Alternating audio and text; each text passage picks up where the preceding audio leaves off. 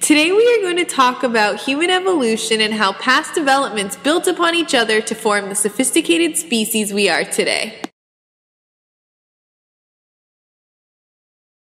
The Australopithecus is the first and oldest ancestor of all future human beings. They lived from about 4 million to 1.8 million years ago in East Africa, mostly in the savanna. They were normally 4 to 4.5 feet tall and were bipedal. To be bipedal means that they use only their feet to walk around. They also had a very small brain. It was about a third of the size of humans today.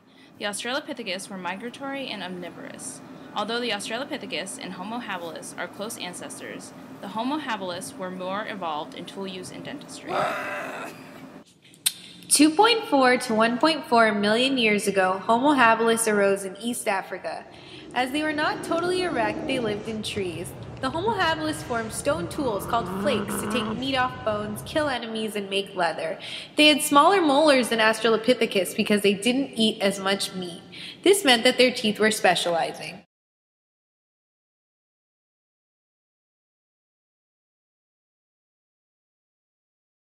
Homo erectus originated in Africa and then migrated to Asia and Europe approximately 1.8 million to 70,000 years ago.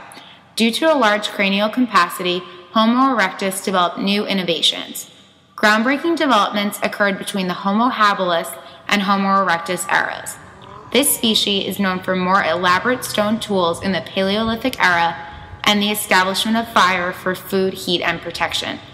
Homo erectus expressed themselves through early art pieces such as fertility objects and social interaction.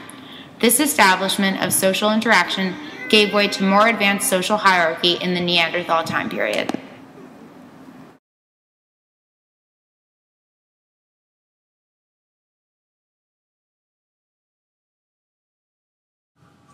Homo Neanderthalensis was found in Europe and Western Asia. They existed between 600,000 to 30,000 years ago. They created sophisticated tools and were the first to develop language, music, and religion. Religion was first seen here because they were the first to bury their dead. This shows they developed some sort of spirituality. Neanderthals also developed a social hierarchy.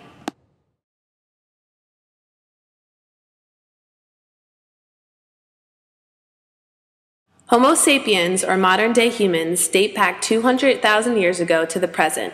We are the most advanced of the race, discovering, inventing, and developing new technologies every year. Because our brains continue to develop, who knows what we will discover next?